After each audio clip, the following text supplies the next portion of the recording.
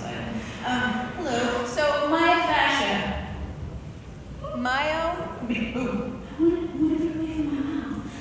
Myo means muscle, fascia means band. Muscle band, that's what myofascia is. It's muscle bands in your body.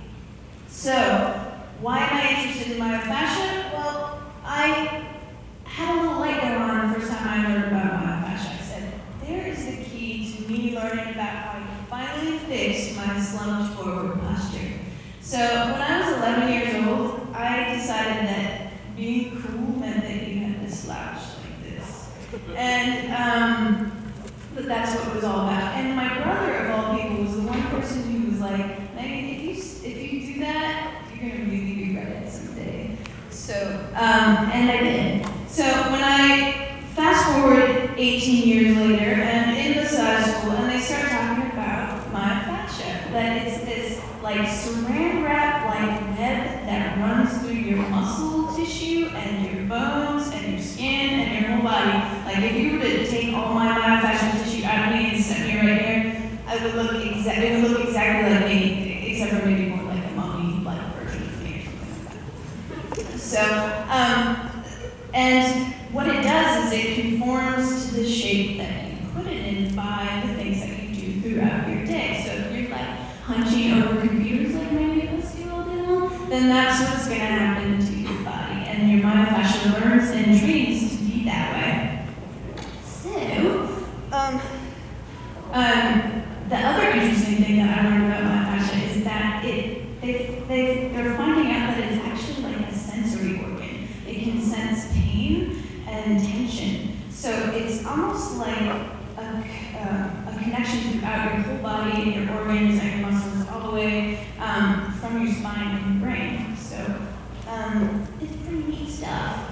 So what happens when you start to get that hunchy computery thing going on is that you cut off circulation in your body and you start to get pain. And the myofascial tissue starts to gum up and get really sticky and get really dried out, and then you have back pain and tension. So, what do you do about it?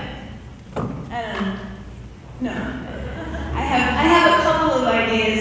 I can't solve any problems, but today, right now, this is the time I've got. But what you can do is start stretching it out. So you got yoga, you got your Pilates, stuff like that, and get a massage. And I'm not talking about getting like, oh, I'm gonna go to the spa and relax. No. You're not gonna do that. You're gonna go on the inner tubes and you're gonna look up somebody who knows their shit. You're gonna look up their resume and see that they know about myofascia, that they know about structural integration, and they know about things like golfing and stuff like that. So, that's that. And I wrote a little song about myofascia. Want to hear it? Here it goes. Myofascia, myofascia supports our tissues and bones. Myofascia helps us stand on our own.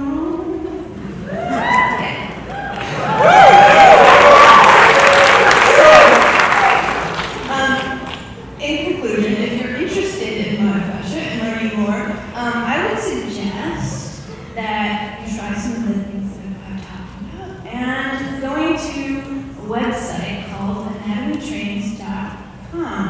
Anatomytrains.com is the site with this total myofascial guru that all massage geeks know about. And there's all kinds of gross, disgusting pictures of internal parts of your body that is really fun to look at, but I thought you might not want to look at it tonight. So that's why I made these pretty pictures with subliminal messages that I wanted to relay throughout this whole presentation. So yeah, no need to have the battle. Check out anatomytrains.com. It's a place to start to learn about this and get some more detailed scientific-like information about it. And all these pictures have been from Flickr and are under the Creative Commons license, so